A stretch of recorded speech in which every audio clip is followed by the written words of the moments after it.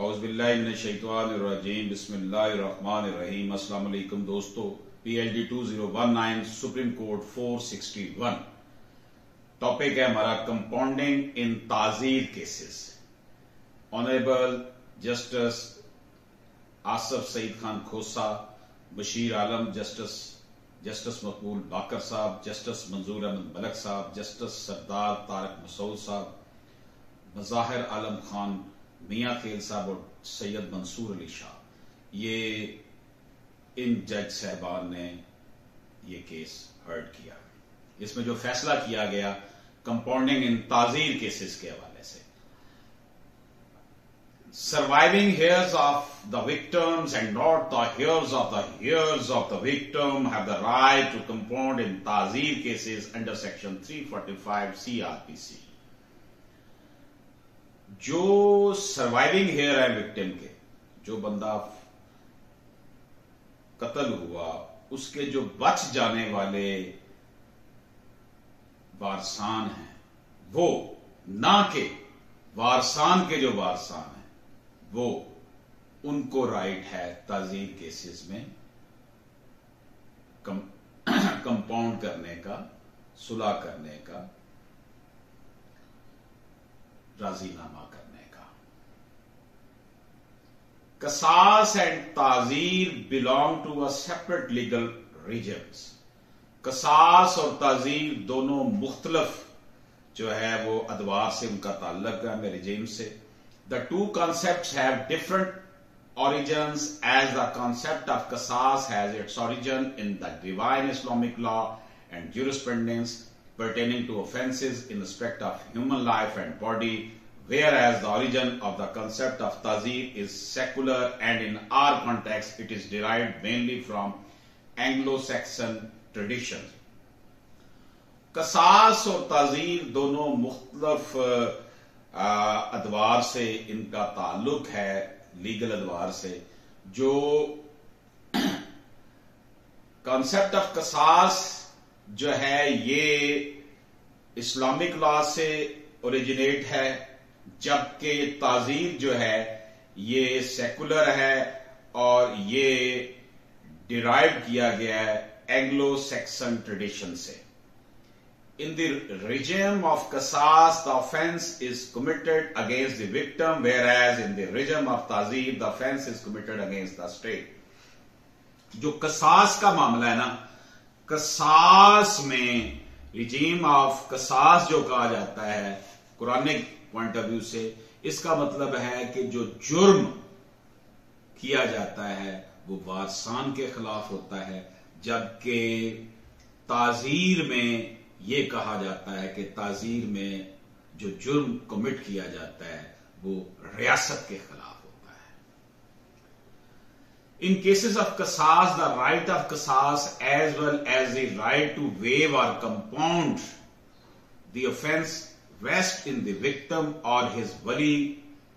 उनका जनाब जो कसास के मामले में उसको माफ करना, कंपाउंड करने, मुजरम को माफ करने का जो राइट होता है वो वली के पास होता है, उसका जो उनका वली होता है। जबकि ताजीर के केसेस में the serious offences committed in respect of human life और body were originally not compoundable in our law, but subsequently only a limited concession was made in that regard by the state by amending the law and providing for compounding of most of such offences by the victim or his heirs. उनका जनाब जो ताजीर है उसमें जो serious किस्म के offences हैं, जुराइम हैं, ह्यूमन लाइफ के हवाले से, ह्यूमन बॉडी के हवाले से, ये ओरिजिनली तो ये कंपाउंडेबल नहीं है, इसमें जो है सुलह नहीं हो सकती, लेकिन बाद अज़ां इसमें कुछ हद तक कंसेशन दी गई है कि स्टेट ने इसमें कोई अमेंडमेंट्स की, रियासत ने, bye amending the law and providing for compounding of most of such offences by the victim और हिज हेयर। ताजीर में भी जो है इसमें रियायत दी गई, अमेंडमेंट्स की गई कानून में कि ताजीर के मामलात में भी जो कानूनी वारसान हैं वो कंसेशन दे सकते हैं। विक्टिम के जो वारसान हैं वो माफी तलाफी कर सकते हैं। ये बड़ा इंपॉर्टेंट टॉपिक डिस्कस हो रहा है दोस्तों। Even while making such concession and providing for composition of such offences, no right to compound was conferred on the victim or his heirs, and any composition proposed by the parties was made subject to permission or leave of the relevant court, which may refuse to grant the requisite permission or leave in the peculiar circumstances of given case.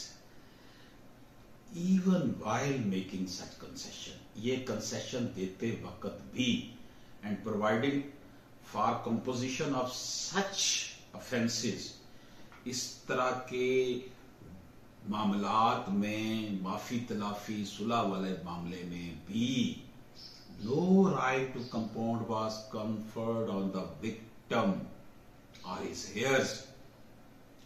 जो निशाना बना है जुर्म का, victim जो है, जो जिसके साथ जुल्म हुआ है वो, या उसके हेयर्स जो हैं, लीगल हेयर्स कानूनी वारसन, उनको हक नहीं है कंपाउंड का।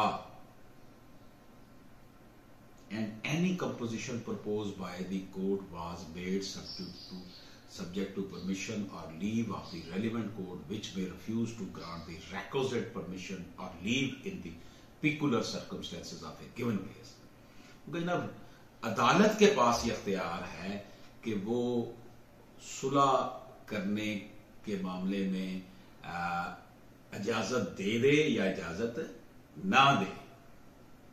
This is the thing.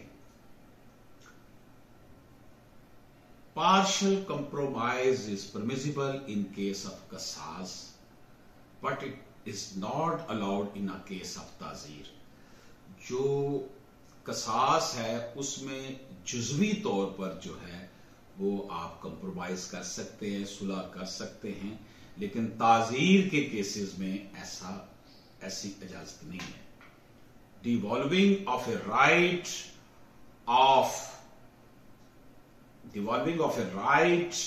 of qisas, waiver or compounding on the heir of a dead wali of the victim is recognized in cases of qisas, but is not permitted or recognized in cases of Tazir। कहा गया जनाब कि जो right है qisas का, उसको wave करना, उसके ऊपर जो है वो सुलह करना, वो जो फौत शुदा बंदा है उसके वारसान के ऊपर है। Waiver are compounding on the hair of a dead Wali of the victim is recognised in cases of qisas। qisas में तो ये माना जाता है, लेकिन इसकी ताजीर के केसेस में इजाजत नहीं है। कंपाउंडेबल qisas में है और ताजीर में नहीं। ताजीर में उन्होंने कहा जी उस मशरूत है कि अदालत से इजाजत ले, अगर इजाजत अदालत देती है तो फिर आप कर सकते हैं। Claiming qisas is a right in Islamic dispensation, whereas compounding in the case of Tazir is a concession subject to permission or leave of the relevant court in serious offences। उन्होंने कहा जनाब qisas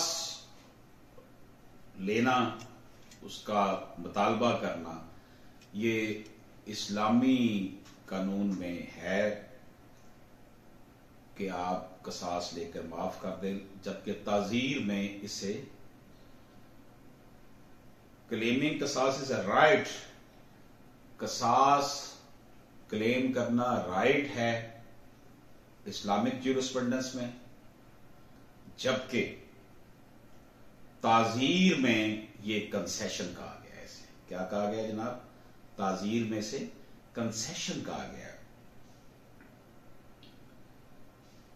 लेकिन subject to the permission of the court, अदालत की इजाजत के साथ। A right in law ordinarily devolves upon a heir, but a concession extended to a particular person is not to devolve on another unless the law expressly provide for the same। Hair जो है कानूनी वारिस वो माफ कर सकता है, लेकिन ये कंसेशन तब मिलेगी जब आप अदालत आपको इसकी इजाजत देगी।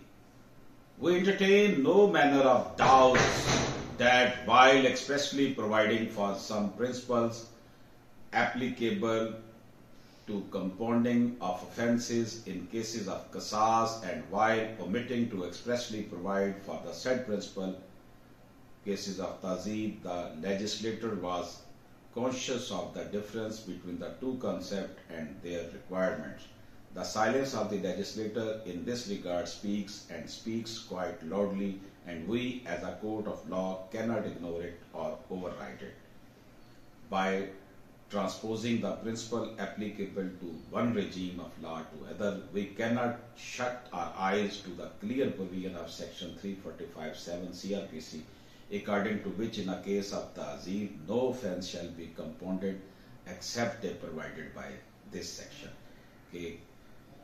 किसी भी ऑफेंस को माफ नहीं किया जाएगा जब तक कि उसको उस सेक्शन में नहीं किया जाता, जो सेक्शन में दिया गया हुआ है तब वो माफ किया जाएगा। असल बात यह है कि अदालत की इजाजत के बगैर इजाजत दीजिए। अल्लाह हाफिज।